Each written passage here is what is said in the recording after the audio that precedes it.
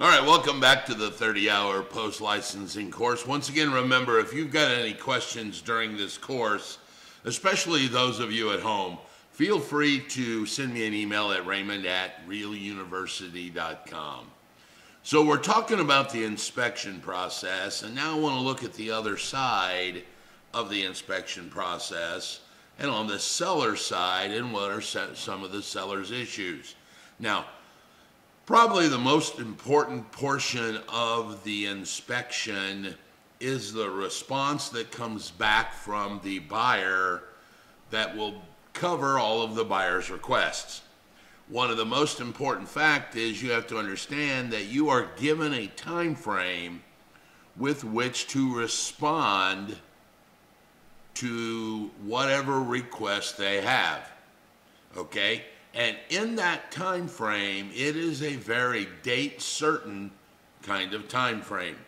Date certain means that you must perform by that date, and if you fail to perform, it is assumed that whatever they write is automatically the truth. All right? So what this is saying is if your buyer says, I want you to fix 1, 2, 3, and 4, and you have 48 hours to respond, and you fail to respond, the assumption falls towards the positive, meaning that you are in fact now going to fix 1, 2, 3, and 4. All right? So you have to respond in that time frame with which they have given you with your answer. Now, here's the key thing. Your answer could entirely be that you need an extension. All right? Because if they have said, look, we want you to put a new roof on, a new water heater, a new HVAC, and pour a new driveway, and you've got 12 hours to respond, that obviously is not going to go well on your side, because there is no way you are ever going to get valid quotes for all of those things within 12 or 24 hours. Now, let's forget about the fact that that seems a little asinine from the buyer's side to even do that, but it could happen. So you need to make sure that you respond to that. All right? So you would respond with an extension of asking for more time, because you actually have to collect all of those different quotes. So you need to understand that.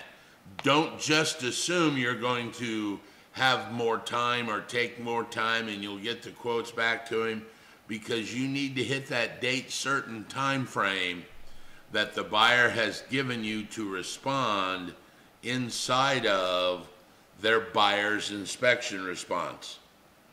Okay? Now, on the seller's counter to a buyer's inspection response, or the seller's inspection to a buyer's response, it does not technically work like a counter, which means it kills the original. What you need to remember is, in a seller's inspection response, there is it works slightly different. And how it works slightly different is this.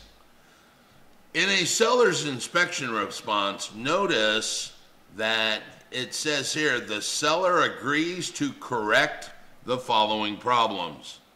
That's all you need to answer. So in other words, if they say, we want 1, 2, 3, and 4, you don't have to say, we're not doing number 1. We're doing number 2. We're not doing number 3. We're doing number 4. All you really have to do agrees to correct the following. Buyer will replace the roof with insurance money. Buyer will replace the hot water valve. You would not talk about anything else that you're not going to do, because it takes on the things that you agreed to do as the seller. Now, what should you write in this counter? Well, this is another one of those, it could go either way, just like on the buyer side. Because it kind of, you have to remember about what are they asking for?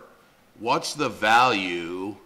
Does the seller have the ability or the desire to correct it, or the know-how in some cases?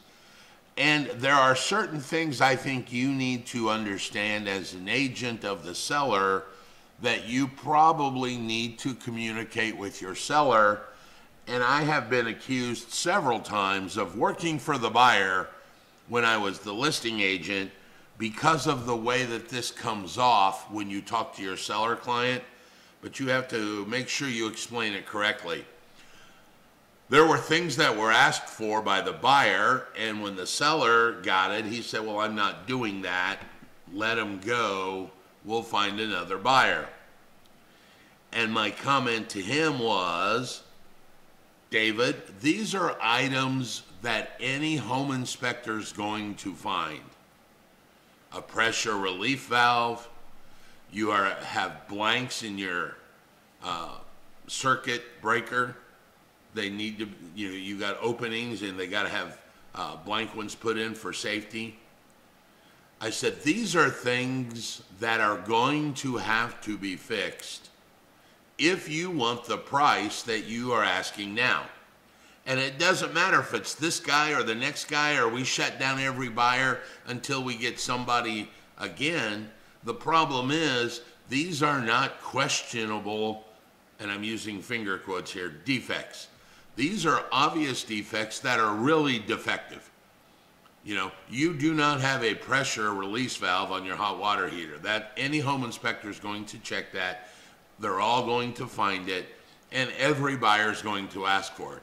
So why don't we fix it and move forward with this buyer rather than getting pissed off and cast this buyer aside and go back on the market for 1 day, 10 days, 100 days until we find the next buyer whose home inspector will find this as well. So why don't we go ahead and fix it and move forward? I know that you're unhappy, but this is the reality. It's not imaginary that your hot water heater doesn't have a pressure relief valve. All right. Now, I know out there some of you could come up with situations where the buyer thinks it's a defect and the seller doesn't, and that's a whole different ballgame. What I'm talking about right here are things that are very obviously defective. And if you know what I'm talking about in this breaker panel, the circuit breaker panel, they've got to have it blanked out. They can't have openings so someone could put their hand in. There's got to be a metal blank there. That is obviously every home inspector is going to find that. So you might as well fix it. Plus that one, in that particular case, that cost is so minimal that it's not a big issue. But the pressure hot water valve is a whole different thing, and I don't know how he got one in there without a pressure release valve, but apparently he did, and the home inspector found it, and obviously every home inspector is going to find it. So I told him, I'm like, look, why don't we just go ahead and fix it with this buyer that we've already got scheduled to close? And he, of course, said, well, you're supposed to be working for me, not them. Why are you advocating for their repairs? I said, I'm not. I'm advocating for the repairs that's going to stop you from selling your house. So make sure that when you're countering back to your buyer, and I use the word countering there, and that's probably a bad word because it's really not, quote unquote, works like a counter. You need to understand that there may be some things that you have got to go ahead and talk with your client and say, dude, that's going to have to be fixed eventually, so you might as well go ahead and do it now, okay? So keep that in mind when you're countering back, and also understand that anything that affects the value, the safety, and the longevity or the usefulness of the product is going to be considered a defect. All right? I'll tell you what, let's keep moving on. We're not done yet. You're listening to the 30-hour post-licensing course. We're going to come right back with just a few more topics in this lesson.